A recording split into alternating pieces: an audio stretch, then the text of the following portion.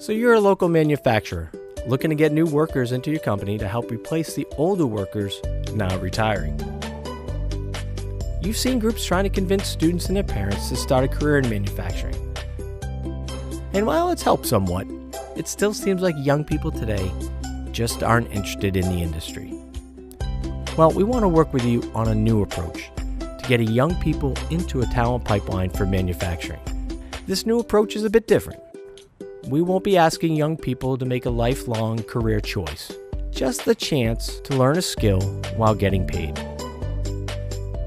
Because experience shows that young people will go where the money is. Even a minimum wage job is incentive enough for them to start working for you.